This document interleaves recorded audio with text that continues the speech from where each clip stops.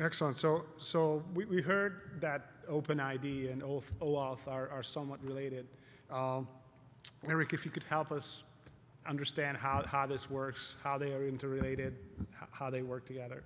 Sure. So I'll give an example we've been working on the last few months. So I'm sure almost everyone here has signed up for some social network, a Plaxo, MySpace, LinkedIn, Facebook, et cetera.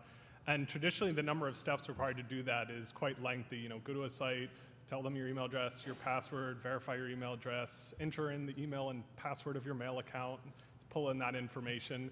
And there are a lot of steps in there, and generally speaking, at best, maybe 2/3 of the user will get through that process. So one of the things that we've been doing between the OpenID and OAuth groups is we've been pursuing something that Plaxo likes to call the open stack, a concept where Plaxo, to be honest, has really been pushing all of us with a very specific use case.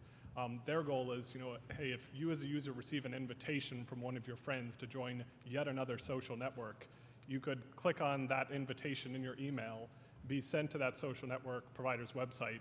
They know what, you know, whether you are a Gmail user, Yahoo user, Microsoft user, they can then at that point bounce you back to your email provider site and ask, you know, for your identity through protocol like OpenID.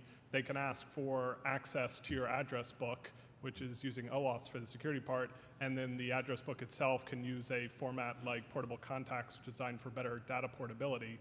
We're combining what used to be 4, maybe even 5 steps into a single step. And we've spent a lot of time the last few months optimizing this, and at least in Plaxo's case, we've taken their success rate from about 60%. Now it's pretty consistently around 92%, which is relatively unheard of in those types of registration environments.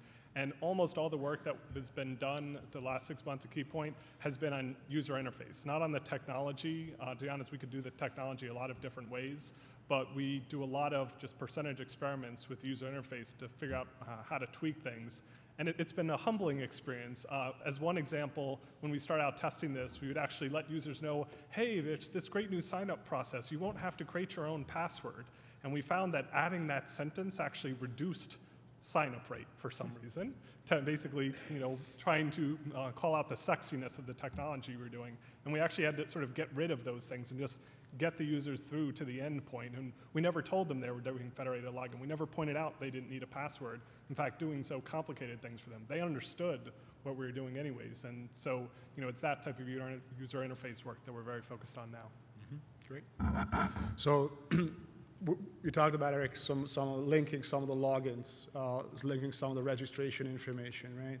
Right. Trent, could you help us understand how this would play with users' data privacy, data security issues, not just in the consumer space, but also in the enterprise B2E and B2B environments? Yeah, actually, that's you know, what was just outlined is the, you know, the common use case. You're a user and you want to link all of your systems together, maybe not all of the data from all the systems, maybe some data from over here, your social graph from this site over here, and you need to, you know, be able to identify specifically which pieces of the puzzle you want to have access and visibility at any given time. OAuth being a very interesting piece to that. In the data portability project specifically, we spent a lot of time trying to figure out the patterns, trying to figure out what it is that from an end user's standpoint, what do they want from an engagement with a social networking platform. So as an example, when the user thinks they know what they're going to get from something like Facebook, they know that when they enter the system, they give it information, and then they start friending people. They kind of understand what that means within the context of Facebook. But as we went forward from the data portability project and started patterning that information and saying, okay, from a social standpoint, what happens when you then move some of your data, or you want to merge some of your data with that from Plaxo or something like that? All sorts of very interesting non-technical questions started to bubble up. Now, the data portability project, initially thought it might be predominantly a technical problem. So as we went to enterprises and said to the enterprise, well, you know, we can help you with hooks to pull the data from social networking site A into, you know, banking site B. Well, at the end of the day, it turned out not to be a technical problem. But as we were looking at the patterning, it turned out to be a social problem or a social conundrum that needed to be solved. Does the user always want all of their information to be shared? So it's not just a, yes, please link Plaxo and Facebook. It is, link some of my data from Plaxo and some of my data from Facebook and some from LinkedIn and keep it entirely out of, XXX.com or whatever. And as we started to look at these things, we realized that it is not a one-size-fits-all, and we've started moving a lot more into the area of exploration as it relates to policy and end-user license agreements in terms of service, because it's the policy layer that we see that is a very interesting space that needs a lot more work to relate the social networking parties to the business and enterprise parties, because there's a contract with the consumer, whether it's perceived or real, whether it's legal or just in the user's head, that needs to be addressed and solved. OAuth and OpenID and these things that the technologies, SAML and other federated technologies are there to support this, but without an exploration of the end user's viewpoint of this, it's going to be very difficult to tie an enterprise together with a social network or social networks to social networks. Mm-hmm. Great.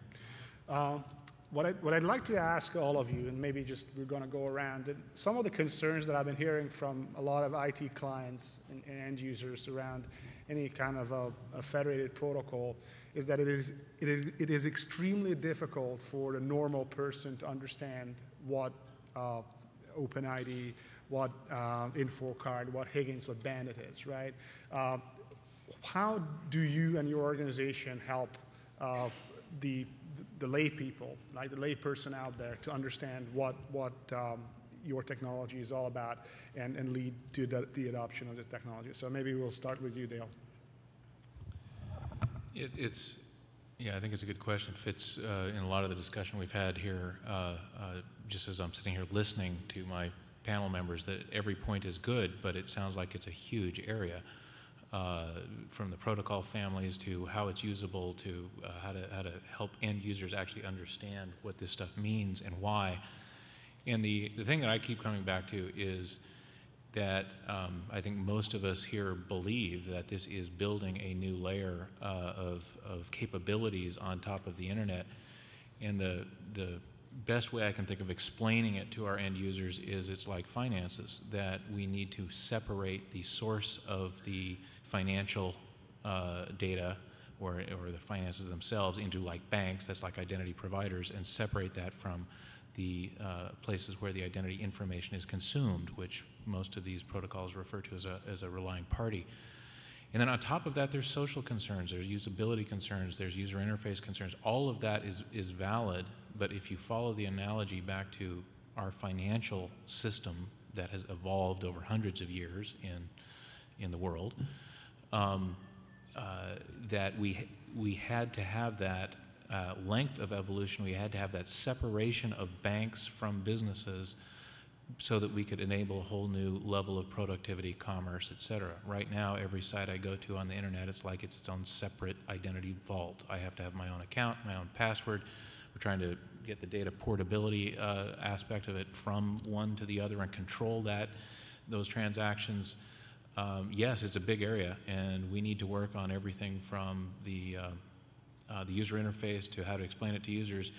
But I personally believe if we keep the pressure on all of these areas, we will end up with something of value similar to the financial system that we live with today, that many people deal with much more complexity on an intuitive level right now with their finances, their credit cards, their checks, their cash. They know the different use cases of each of those. They don't want any of them to go away.